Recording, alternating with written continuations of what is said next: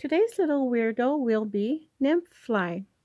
It's a little wasp. It should come out to about 8 to 10 inches. I honestly haven't grown this one out yet. So to be honest, I don't know. So we have the little bags with the extra leaves on the back.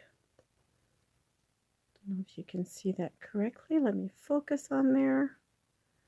We have all the little double leaves and the little wasp flowers.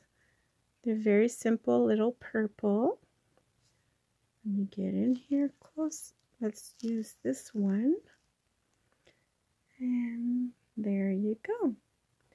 So we can see all the little hairs on the, it's a very thin, it's thick but thin at the same time. Now mine is very, very compact. Keep in mind the leaves will become larger. I'm showing you a very small sample. The leaves are small, but they will get larger on a larger plant. It's just starting out. And we have all the red backs, the bustle. I think it's going to bloom a lot. This is a new one for me, so I don't really know it all that well. But yeah, there you go. Nymph Fly. That's a hard word for me to say. Little plant of the day, Nymph Fly. I hope you enjoyed and have a wonderful day. Bye.